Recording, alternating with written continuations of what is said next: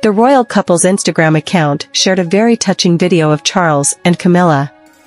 The monarch presented a 100th birthday card to World War II veteran Jim Miller, who turned 100 yesterday.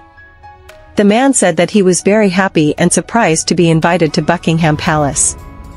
"It was a special day for me, and I was honored to meet the king and receive a birthday card for my 100th birthday.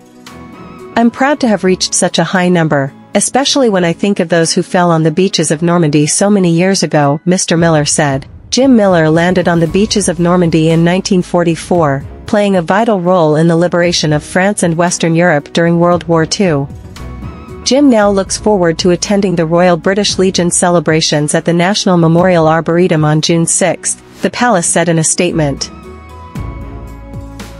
Kate Middleton and Prince William mourned the death of British rugby player Rob Barrow by releasing an emotional statement.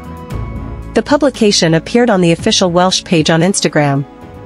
The future King of Great Britain and his wife expressed their love for the late English professional rugby league footballer, who died suddenly on June 2, 2024.